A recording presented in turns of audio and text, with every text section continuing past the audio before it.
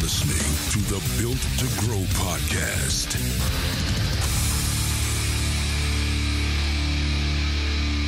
All right. Welcome back to the Built to Grow podcast. I'm your host, Tim Lyons, in Studio HQ, Scottsdale, joined as always by Randy Angston. What's up, guy? Hello, friend. Hello. Good guy. day. Good day. Good day. So, quick announcement for everybody. We have our Grow Summit. It's selling out quickly. If you're on the fence, jump in now, grab your ticket, and we'll see you there. And if you haven't heard about the Grow Summit, it's on May 21st and 22nd. We have an amazing event lined up for everybody, some great speakers. Just got the room layout today. Yeah. It's growing to a point where I'm probably going to have to put a little stage in there, and got some cool sponsors who we will hit and talk about as this gets closer so you can know who's going to be there.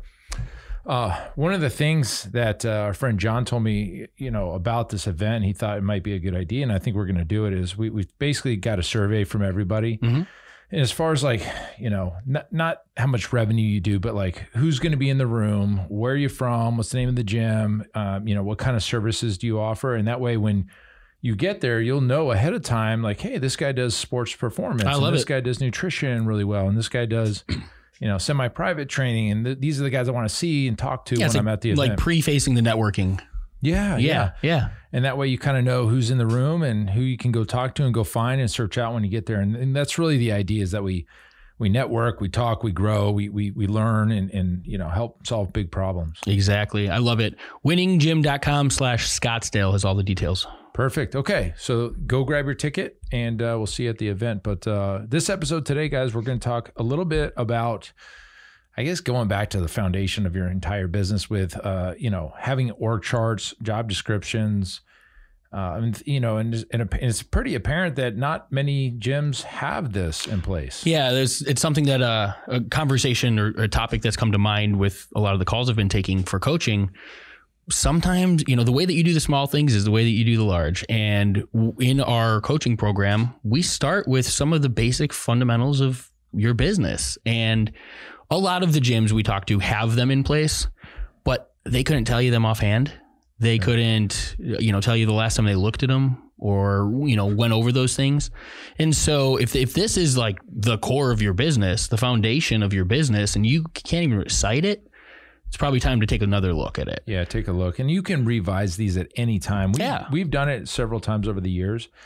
But like you mentioned, in our coaching program, we have a whole video section on staffing and org charts. And I give you like 5 examples of organizational structures as you grow. It might be you. That might be you as the only person on the team in the beginning. And at the end, you've got, different departments, and you've got, who's responsible to who, and, oh gosh, what's that line? Direct reports, who's the direct report, who's indirect reports, who's responsible for different portions of the business. Yep. And with some of our coaching clients, they've got giant teams, they've got multiple locations, and we're working with sub-managers and fitness directors at each location and program managers overall.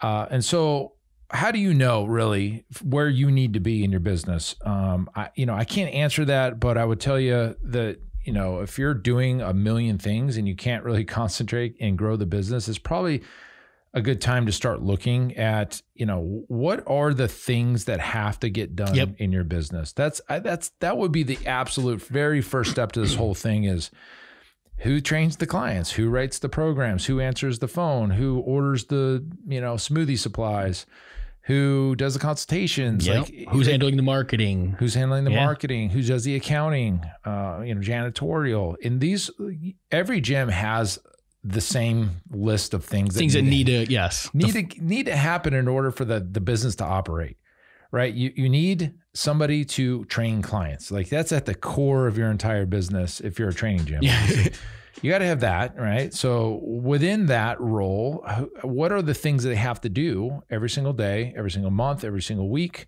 quarter, year, to do the job right? And these would be we call these job functions. The functions of the business are the things that need to be done to operate, okay? And if you just think about it all the way down to who answers the phone, or the phone needs to be answered, but not necessarily who, but like the phone needs to be answered. When the phone rings, What do you just stare at it? Yeah, exactly. And that's how granular you have to get with your operation, because what you don't want to have happen, for example, if the phone rings, everybody looks at each other, who's answering it? That's exactly it. And in this conversation with like stressing the importance of this with one of the calls I had, I was like, guys, I get it. It seems silly.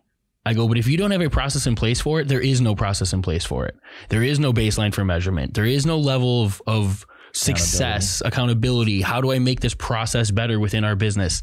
You know, I mentioned like a Starbucks or, you know, it's not rocket science why businesses like that can succeed. Mm-hmm. It comes down to doing the simple things the same exact way every single time. Sure. Scalability. That was the reason that this organization was on the call with us. They have the parts in place. They just don't know how to take it and scale it. Sure. Well, the problem is, there was never two things that were consistent from experience to experience. So right there, and we could talk about why you can't scale is because your business isn't scalable. Perfect. It's not repeatable. It's not duplicatable. There isn't a process in place. And I would tell you that most gym owners probably avoid this because it's boring. Look, it's boring stuff. And I avoided it for years. My dad, when I first opened the business, he's like, you need a 3-ring binder with all of the processes and procedures of your business in one place. Like, no, I'm not going to do that. And we're getting shit done, Dad. We're just getting it done. We're getting it done. And at the time I was doing just about everything. So it didn't really need to be written because it was in my head. But like, but you're going to stay stuck right there. That's the key to open up the scalability of your business is you got to get that on paper or on a video or on your computer. I mean, I really like, ClickFunnels membership backend as a training platform for your internal staff. This isn't fun. This isn't swinging kettlebells. This isn't, making money, baby. It's, boring processes. But when you have it in place and everybody understands it, pretty damn sexy when you can just sit back with your arms crossed in the corner and watch the magic happen in front of you in real time. Like picture yourself in the corner of your gym, places packed, phones ringing, clients are coming in and out, coaches are training, and you got no stress and it's all happening and it's handled. That's what this does, having this in place. One of the things I love, and I think in the mindset portion of the coaching, I talk about how routine creates freedom. Mm-hmm. And it's because it takes all of the mundane stuff, right? And it happens, right? It just goes into your subconscious. And now all of a sudden I've got so much mental capacity to focus on the things I want to. That's true. It clears it, right? Exactly. It takes the BS right off the plate. And now it's just what's important right in front of you. It's the same thing with business, right? Those processes start to happen. A problem happens. We've seen this 1,000 times. We move into action. We go right into solution mode. Somebody walks through the door. When everybody knows the roles and responsibilities, everything happens. It's like the flow state, right? Things just happen the way that they're supposed to. Beautiful. Just that peace of mind for you as a gym owner, business owner, fitness director, whoever's watching these things happen, that alone has to be worth it. It is worth it. Like walking into your bathroom and it's just got cleaned. Like you didn't tell anybody to do it. It just happened. And you look like, man, if I was a client walking in here, it's going to look really great. Versus walking into your bathroom and there's paper towels on the floor. There's nobody flushed the toilet. There's spots on the glass of the mirror. Mm-hmm. Like it's probably, if you go in your bathrooms, you have one of two things. It's either that way or the way I just said it, right? It's either clean or not. And if it's not, whose responsibility is it? What's the schedule for it? Who's checking on it? Like it's kind of weird to think about going all the way back to that point here because this stuff was figured out 10 years ago and it's just carried through. But I can see if it wasn't there, how stressful your business could be. Well, and how much of that would fall on your shoulders if you didn't have that stuff there, right? And to increase that or to like add emphasis to that, one of the first things that we work on is automate, delegate, and eliminate with gym owners, because for some reason you guys are just really good at trying to do it all. And so you can't do it all. And so when we figure out the stuff that you shouldn't be doing, peace of mind, right? Other people get those roles and responsibilities. The task still gets done. Mm-hmm. It's just by somebody else. And then again, peace of mind, or turn your time and attention to other income producing areas where your time is better spent. But those functions need to happen and doesn't have to happen by you. It's a great point. And if you don't have this stuff, this is a good opportunity for you to take a look and say, man, I need to get on a call with Randy at pfmarketingsolutions.com/call. We'll walk you through our coaching program because we know you don't have this stuff in place. That's why we built the damn coaching program to help you win. And by helping you win, if it means having that in place, that's the foundation built to grow, right? That's your whole foundation of your whole business starts with the little things. I think you open it. The way you do the little things, the way you do the big things. If you're not having a process, if you don't have a process for greeting somebody, answering the phone, cleaning the toilets on a regular basis, wiping down the gym, not to mention the training of the clientele, I would imagine you probably have that one. I would hope. Come on, guys. I would hope you would have the training of the clients portion down. But if you don't have any of that stuff, it's time to put it in place. You just bite the bullet and do it, because once you do, you'll be wondering why the hell I didn't do that 5 years ago. Yeah, the peace of mind, the scalability, like what you focus on once all that stuff's handled is different. This is how you start to get to the next level of business. Yeah. Like break it down. You look out there and it's just handled. Check mark, handled. It's done. You look around the gym. Look, guys, I'm not here to say, hey, I'm better or worse than anybody else, but I guarantee at the end of a training session, I can walk out on that gym floor and everything's right back in perfect place. 100%. It's never not.